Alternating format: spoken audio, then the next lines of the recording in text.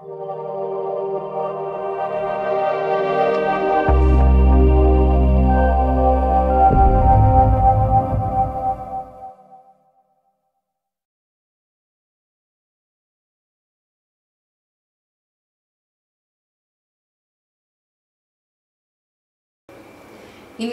விளாம்பல juice எப்படி செய்யலாம்னு பார்ப்போம். இப்போ சமீபத்தில் ஸ்ரீலங்கா போயிருந்தோம். அப்போ கண்டியிலேருந்து நாங்கள் கதிர்காமம் வந்தோம். வந்த உடனே ரொம்ப வெயில், அந்த வழி கதிர்காமம் வர்ற வழியெல்லாம். அப்போ நுழைஞ்சதும் அந்த ஹோட்டலில், அது ஒரு 5 ஸ்டார் ஹோட்டல், அதில் வெல்கம் ட்ரிங்காக இந்த விளாம்பல ஜூஸை கொடுத்தாங்க. எங்களுக்கு ஃபஸ்ட்டு அது என்ன ஜூஸுன்னே தெரியல. ஆனால் குடிச்சு பார்த்ததும் எங்களுக்கு அந்த விளாம்பலத்தோட டேஸ்ட்டு தெரிஞ்சுது. ரொம்ப நல்லா இருந்தது. நாங்கள் அந்த செஃப் கிட்ட கேட்டோம். எப்பவுமே ஹோட்டல் செஃப் அவங்களுடைய ஹோட்டல் சீக்ரெட்லாம் சொல்ல மாட்டாங்க, அதனால அவங்க அவ்வளவா சொல்லலை. ஆனால் நாங்கள் குடிச்சு பார்த்தே அதோட டேஸ்ட்டை நாங்கள் தெரிஞ்சுக்கிட்டோம். இப்போ இந்த விளாம்பல ஜூஸ் எப்படி செய்யலான்னு பார்ப்போம். இதுக்கு தேவையான பொருள் விளாம்பழம், சீனி, தேங்காய் பால்.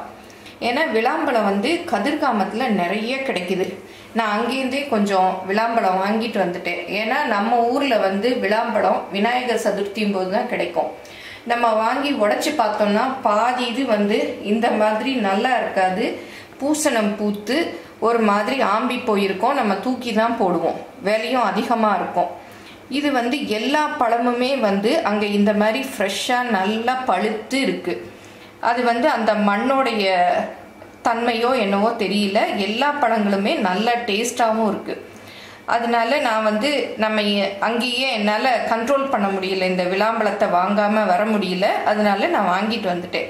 இந்த ரெசிபியும் கட்டாயம் செய்யணும், ஏன்னா அதோட டேஸ்ட் அவ்வளோ நல்லா இருந்தது.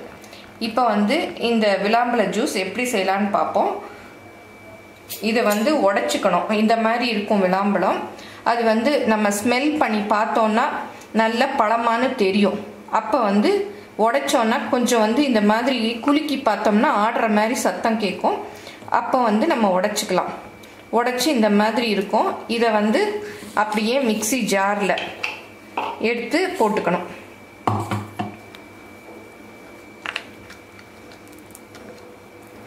இதை இந்த மாதிரி ரவுண்டாக வருது. சிலர் என்ன பண்ணுறாங்கன்னா இதை அப்படியே கையால் மசிச்சு அந்த ஊரில் ட்ரெடிஷ்னல் மெத்தட் படி தண்ணி ஊற்றி ஊற்றி மசிச்சு இதை வடிகட்டி எடுத்துக்கிறாங்க. ஆனால் இந்த விதைகள் ரொம்ப நல்ல சத்தானது. அதனால நான் இந்த ஹோட்டலில் நான் குடித்தது இந்த விதைகளை அரைச்சி செஞ்ச மாதிரி தான் இருந்தது. நான் அந்த மெத்தட் படி செய்ய போகிறேன். இதில் தேங்காய் பால். ஏன்னா ஸ்ரீலங்காவில் தேங்காய் அதிகமாக விளையுது. அதனால அவங்க தேங்காய் பாலை எல்லாத்துலேயுமே சேர்க்குறாங்க. நான் இப்போ கோகனட் மில்க் பவுடர், அதை தான் இந்த மாதிரி வார்ம் வாட்டரில் கோகனட் மில்காக செஞ்சு வச்சுருக்கேன். அதை ஊற்றி இப்போ அரைக்க போகிறேன். நீங்கள் வேணும்னா கொஞ்சம் தண்ணி ஊற்றி கூட அரைச்சிக்கலாம்.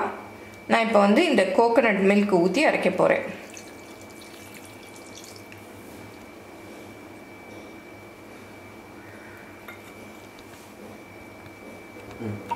நீங்கள் தேங்காய் ஃப்ரெஷ் தேங்காய் இருந்தால் கூட அரைச்சி தேங்காய் பால் ஊற்றிக்கலாம்.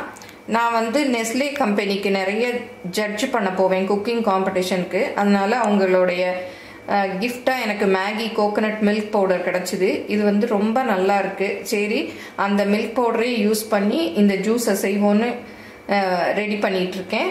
இப்போ தேங்காய் பால் ஊற்றிட்டோம். இதோட சீனி, இது ஒரு பழம் போட்டிருக்கேன். சீனி அவங்கவுங்க விருப்பம், உங்களுக்கு நிறைய வேணும்னா போட்டுக்கோங்க. நான் 3 டீஸ்பூன் அளவு போடுறேன். வெல்லம் வேணும்னாலும் போட்டுக்கலாம்.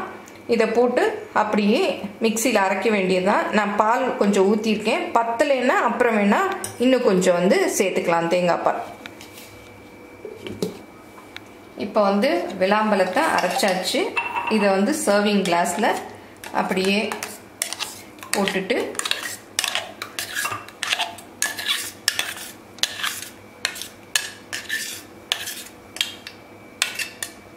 தேங்காய் பால் குறைச்சி கூட சேர்த்துக்கலாம்.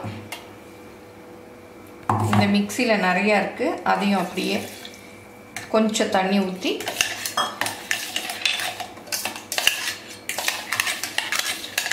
விளாம்பழம் விட்டமின் சி அதிகம் உள்ளது.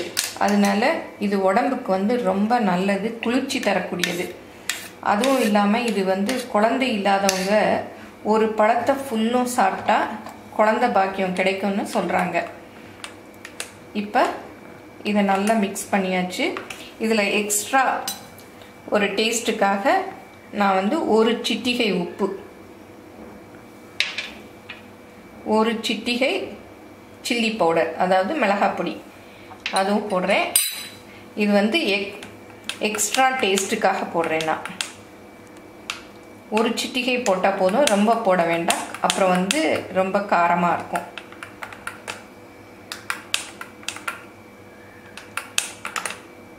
இப்போ நம்மளுடைய சுவையான ஹெல்தியான விளாம்பழ ஜூஸ் ரெடி ஆயிடுச்சு. அதுவும் ஸ்ரீலங்காவுடைய ட்ரெடிஷ்னல் ஜூஸு. இதை எல்லாரும் கண்டிப்பாக செஞ்சு பாருங்கள். நம்ம விநாயகர் சதுர்த்தி இப்போ வரப்போகுது. அப்போ வந்து விளாம்பழம் நமக்கு கிடைக்கும்.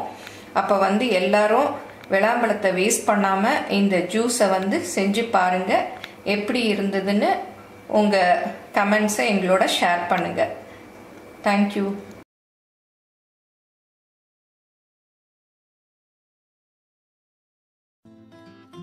இந்த ரெசிபி பிடிச்சிருந்தா லைக் பண்ணுங்க, ஷேர் பண்ணுங்க, சப்ஸ்கிரைப் பண்ணுங்க. தேங்க்யூ.